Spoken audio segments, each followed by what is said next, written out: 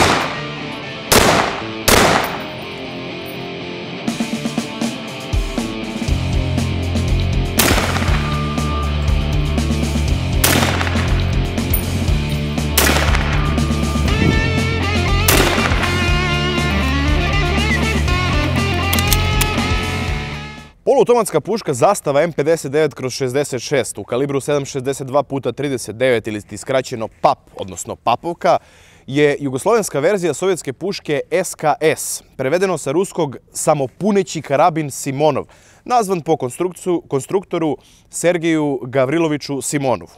Još 50. godina u Jugoslaviji se začeli ideja o razvoju poluautomatske puške nakon uvida u rad zarobljenih nemačkih pušaka Gewehr 41 i 43 i uočenih prednosti takvog sistema, kako bi se zamenila čuvena repetirka M48 u upotrebi kod Jugoslovenske narodne armije.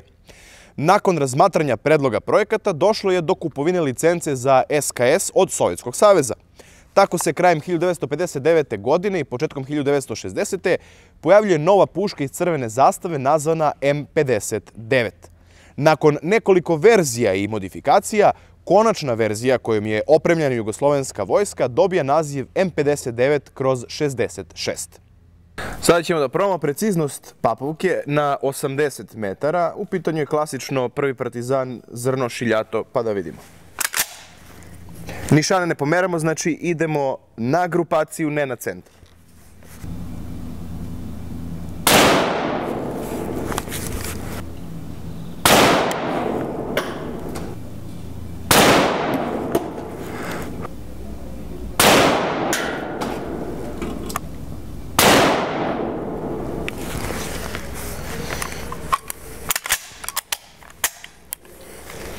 Pa da vidimo.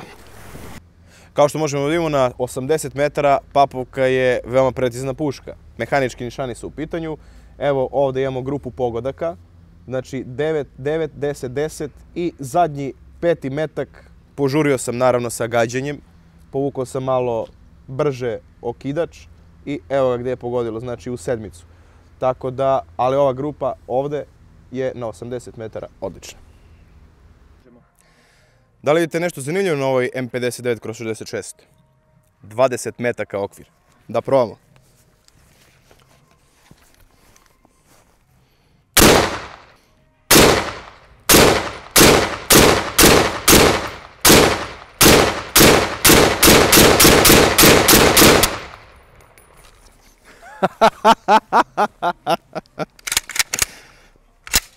Cool. Ukoliko nabavite ovakav okvir američkog proizvođača Tapco, možete da ga montirate na vašu Papovku ili bilo koju drugu pušku sistema SKS na sljedeći način. Vadimo okvir. Potreban je jedan šrafciger. Zaglavljamo zatvarač i nosač u zadnjem položaju. Oslobađamo ovaj magacin. Pušku stavljamo u zakočen položaj. I onda imamo ovdje, što možemo da vidimo, ovdje imamo ovo dugme koje trebamo da pritisnemo na pravo sa šrafcigerom. Ovako. Ovako da se bolje vidi. I ceo okidački mehanizam spada. Izvlačimo ovaj deo, ili ti odvoji magacin. Vraćamo okidački mehanizam.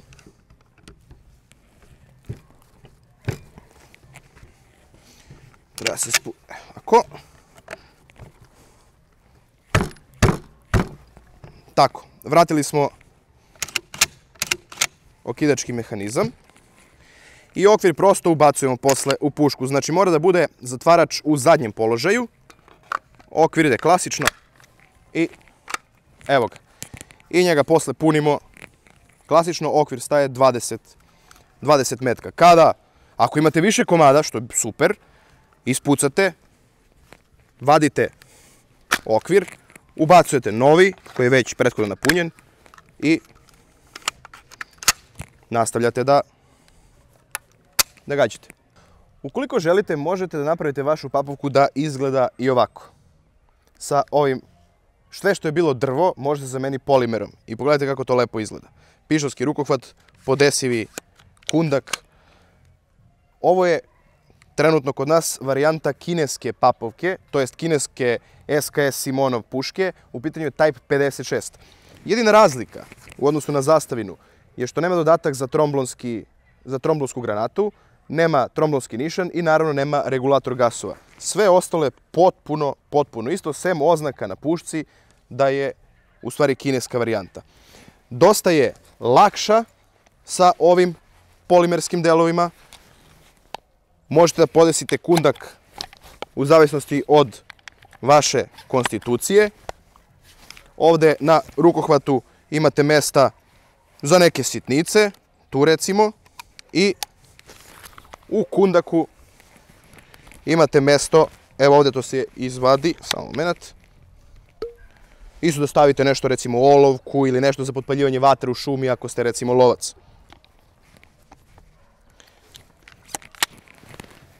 Da vidimo sada kako gađa ova kineska Papovka.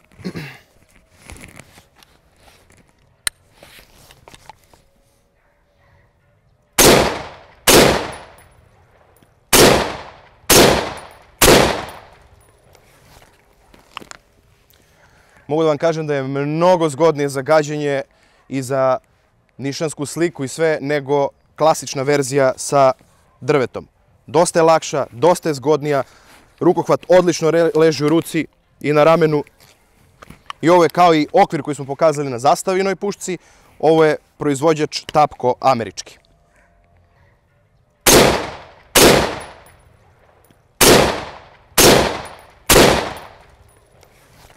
Ovu kinesku verziju puške SKS Simon vam je doneo jedan gledalac da je testiramo i one vidite ovako modifikovana s ovim Tapco polimerskim delovima. Kao što smo rekli, veoma je lagana i zgodna za upotrebu i što je mnogo bitno, ovdje iznad gasnog cilindra imamo fabrički montiranu, tako izlivenu pikantini šinu za montiranje raznih optoelektronskih nišana, što je vrlo, vrlo korisno. A prvo neki tehnički podaci o pušci M59/66. Papovka je dugačka 1120 mm. Dužina cevi je 550 mm, a nišanska linija je 444 mm. Težina puške je 4,1 kg, znači poprilično je teška. Kapacitet magacina je 10 metaka. Kada ovako prvo bacimo pogled na pušku, odmah vidimo razlike u odnosu na ruski SKS. Papovka u odnosu na SKS ima dodatak za ispaljivanje tromblonskih mina, tromblonski nišan i regulator barutnih gasova upravo zbog tromblonskog nišana. Tromblonski nišan se aktivira tako što se ovo dugme za barutne gasove pomeri u uspravnom položaju, podigne se tromblonski nišan, namontira tromblon i onda se gađa. Naravno, na pušci vidimo karakteristično gasni cilindar, vidimo nišane, vidimo zatvarač sa nosačem, magacin, okidač, kočnicu. Okidač na ovoj pušci je dosta težak. Čak i za vojnu pušku, proverili smo, znači nema metak u cevi, čak i za vojnu pušku imamo jedan mali hod i ovaj zid je izuzetno tvrd. Baš treba silina da se povuče, ali dobro, to je tako, ipak je ova puška stara više od 50 godina.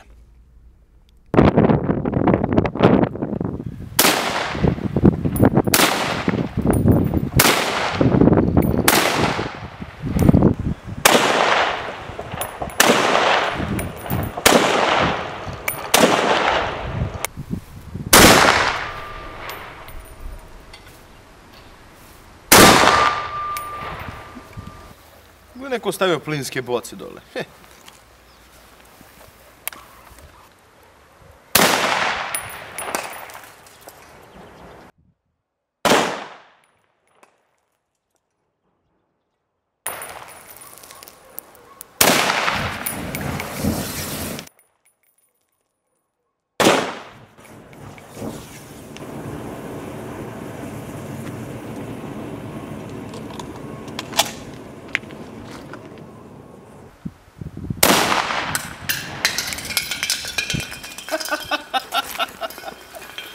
Awesome!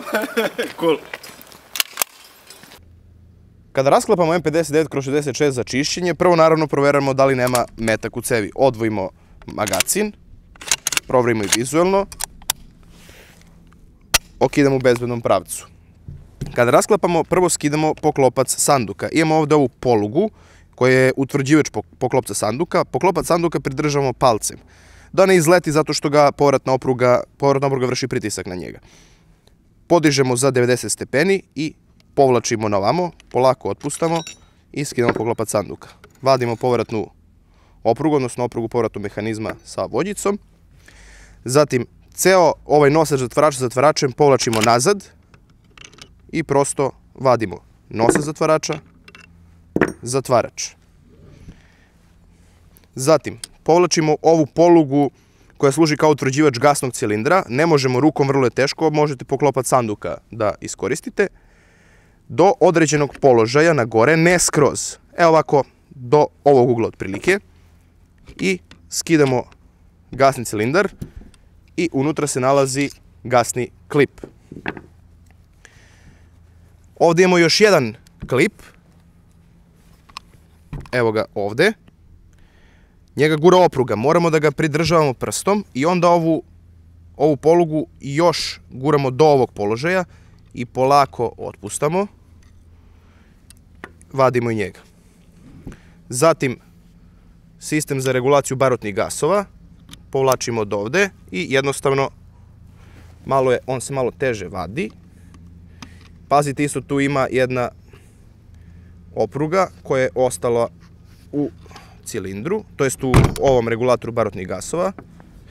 To obavezno ovako rasklapate za čišćenje, jer je puška jako podložna koroziji. Znači, posle, nebitno da ste ispalili 2 ili 100 metaka, obavezno čistite oružje, jer dan nakon gađanja, ukoliko ne čistite, puška je veoma podložna koroziji, vrlo brzo rđa i upropasit ćete oružje. Pogotovo ovaj deo dobro očistite, jer onako zarđa ovde, puška neće da funkcioniše u poluautomatskom režimu, nego morate svaki metak ručno da ubacujete u cef.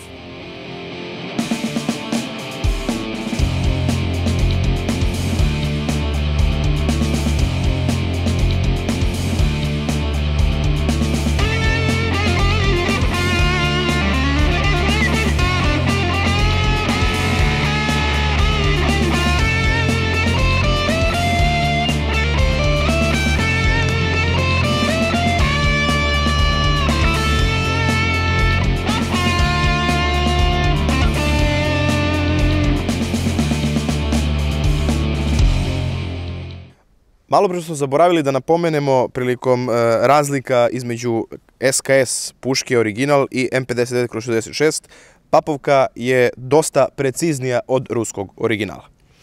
Kada smo izvršili održavanje puške, znači čišćenje i podmazivanje, sastavljamo na sljedeći način.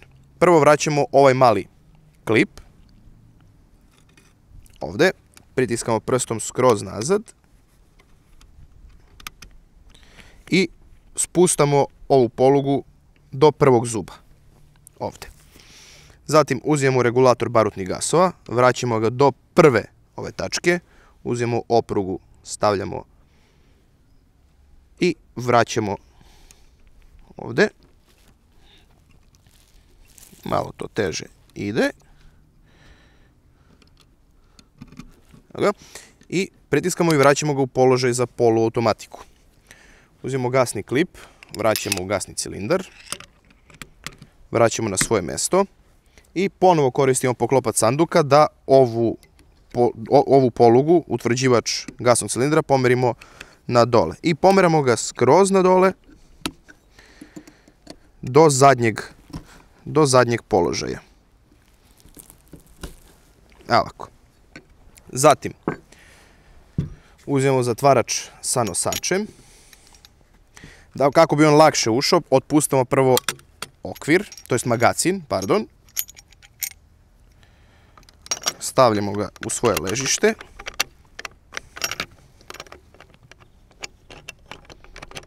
I vraćamo, guramo skroz napred. Evo ovako. Vraćamo magacin. Uzmemo oprugu povratnog mehanizma. Poklopac sanduka. I ovdje utvrđivač poklopca držimo u uspravnom položaju, 90 stepeni. Gurnemo malo palcem, vraćamo, spustimo na svoje mesto. Proveravamo.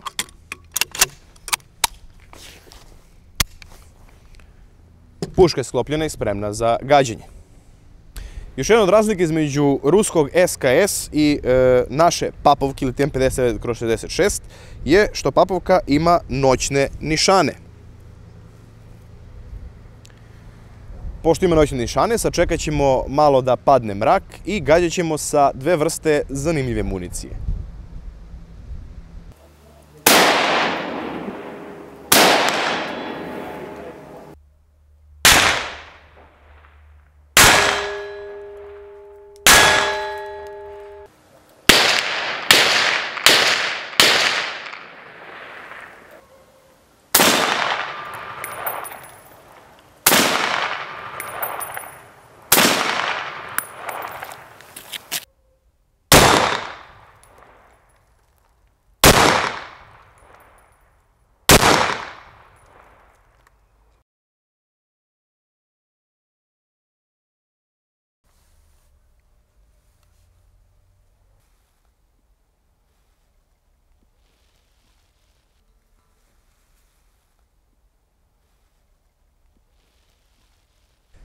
Kada god koristite vatreno oružje, budite bezbedni. U ovom slučaju imamo M59/66 ili Papovku.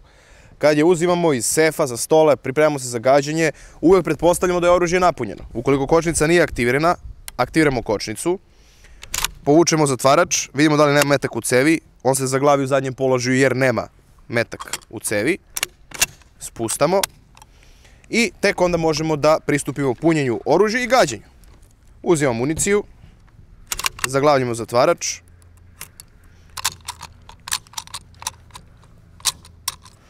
ubacujemo municiju u magacin, povlačenjem nazad ubacujemo metak u cev, kočnica je aktivirana. Stavljamo antifone, prst držimo van okidača dok ne želimo da gađamo. Nađemo što želimo da gađamo, otkočujemo, prst na okidač, ne želimo više da gađamo. Vratimo kočnicu. Imamo metak u cevi i municiju još u magacinu. Praznimo tako što odvojimo magacin na ovoj poluzi ovde povlačenjem prema nazad. Municija ispada, imamo još uvijek metak u cevi. Izbacimo metak, proverimo još nekoliko puta.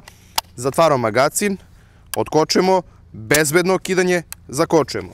I sada možemo dalje da manipulišemo oružjem.